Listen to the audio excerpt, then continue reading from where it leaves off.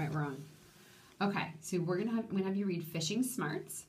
And it's a nonfiction book, and it's a book that's all about fishing. And I want you to read to find out what you need to know to go on a fishing expedition. If you've ever seen someone fishing, you may thought it looked like fun and effortless, but many things of fishing are complicated than it appears. Is more complicated.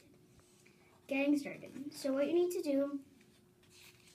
need for a well-equipped fishing Expedition. First, start with the tackle. The tackle is the fishing rod and the reel. The rod or fishing pole should be about as long as you are tall. Your reel is a spool that holds the fishing line. You also need terminal tackle. That is what the professionals call it.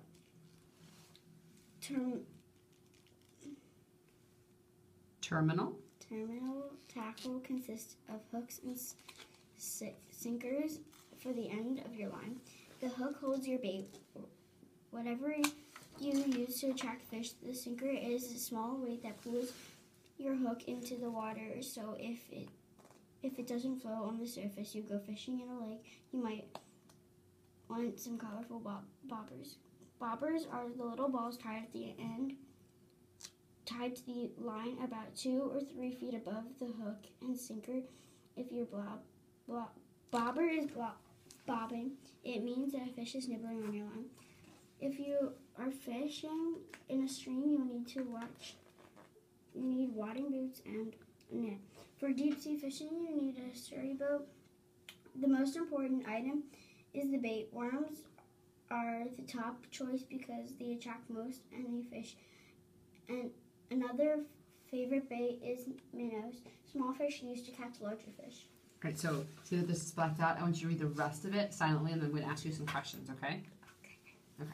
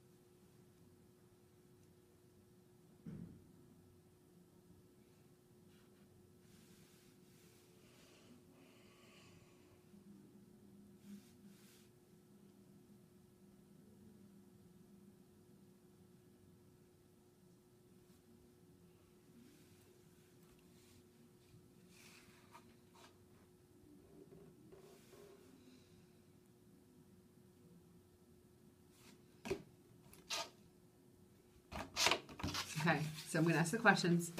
Can you talk a little bit about what you learned in this book? I didn't know how to fish, and now I know how to fish. Okay. What kinds of equipment and supplies do you need for a good fishing trip? Your hook, your bait, your tackle, a boat, and if you're swimming, if you're going in a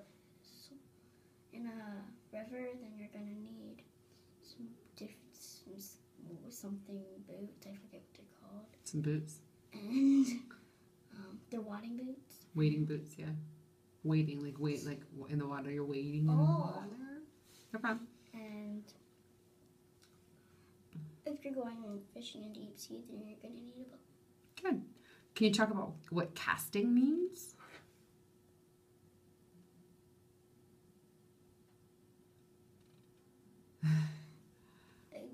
Putting the fish in the water. Okay. Casting the fish in the water. That's okay. What are your choices once you have caught a fish? You can either release it or you can eat it for dinner. Good. Look on the drawing on page 2.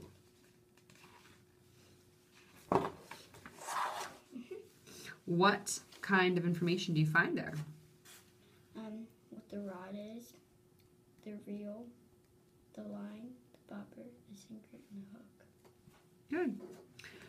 Why is fishing complicated? so much stuff. You need so much stuff. Any other reasons why you think it might be complicated? No. No? Well, because you have,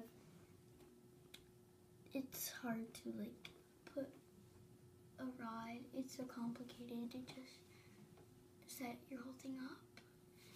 Yeah, that makes sense. Can you tell why people might catch and release the fish instead of keeping them? Because they want the fish to be free. Because maybe they want the fish to be free. Any other reason you might think? I feel bad for the fish. You feel bad for the fish. Well, if they're fishing, then... I just want to see what the fish look like. Oh, okay. Why is Fishing Smarts a good title for this book? Because it gives you all the information you need to know about fishing. Good. Any other reason? Okay. Why did the author discuss fishing superstitions like bananas being bad luck? Do you know what a superstition is? No. Okay. So I want to show you this glossary in the back.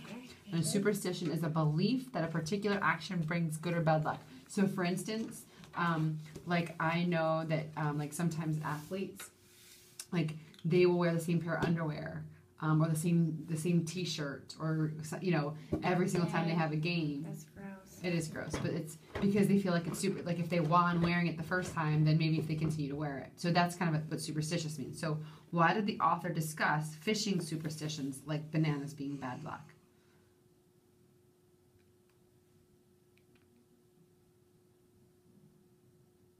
All right. Any ideas? Something? No? Okay. Well, you did a super job, kiddo. Oh, wait. What are you doing? Oh, you goofball.